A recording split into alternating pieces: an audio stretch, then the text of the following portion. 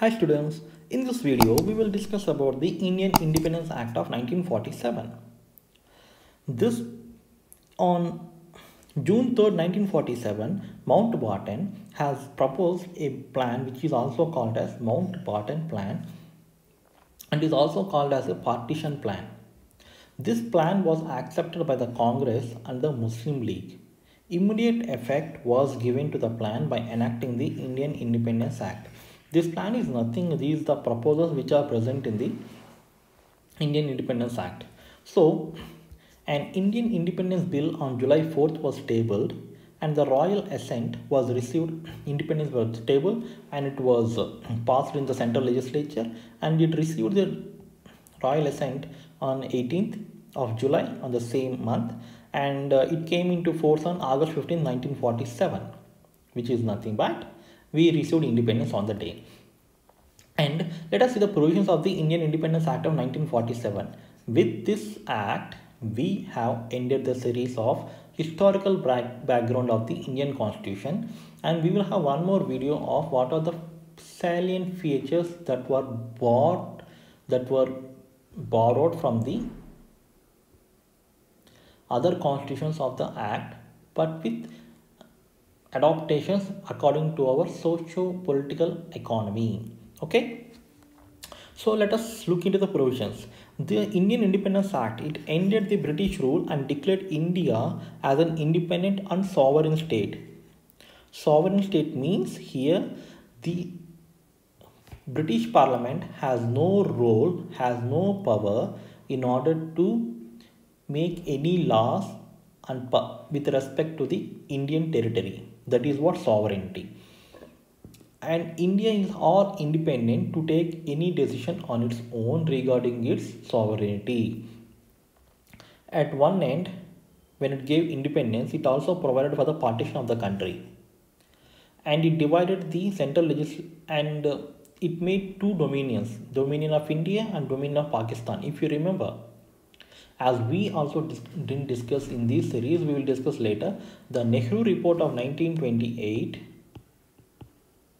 also demanded for the Dominion legislature for India. See, when they were asked about 1928, 1930, they have given at 1947. Britishers, whatever we asked, they delayed it next 10 years or 15 years or 20 years. This is how they played with India.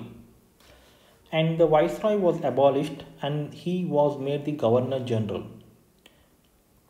And they established respect to governors for each provinces and Governor General for the whole India. Empowered the constituent assemblies to abolish any act including this act and to frame a constitution of their own. For the both constituent assemblies, that is for these two dominions, the Secretary of State for India was abolished and the power was transferred to the Commonwealth Secretary of State for the Commonwealth. The functions were transferred to the Secretary of State for Commonwealth. And the most important thing is a boundary commission was headed by the Radcliffe established. If you remember, there was a Radcliffe line, which is a boundary line between the India and Pakistan and India and Bangladesh.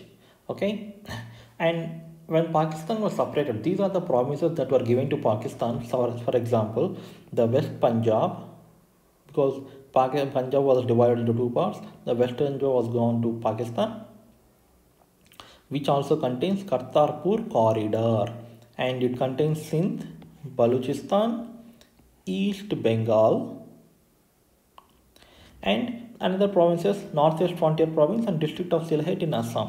If you see, the referendum was in favor of Pakistan in these two places. One is the Northwest Frontier Province and the District of Sylhet in Assam. It's nothing but a part of Bangladesh.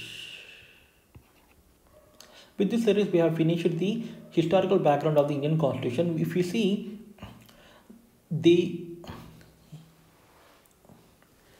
Indian Constitution has its genesis from the company rule, which had got the power from the 1765 Diwani till the 1858 Act, and from 1858 Act till 1935 Act the decentralization has happened. That is, the governor general has been transformed into viceroy, and the responsible governments have been introduced, and the direct elections and separate communal electorates. So whatever the demands have been put by the Indians, but the British government had intentionally delayed, and they divided the sections of the Indian society based on the communal lines, regional lines, and power politics and taxation structure. They used all kinds of means in order to divide and rule us.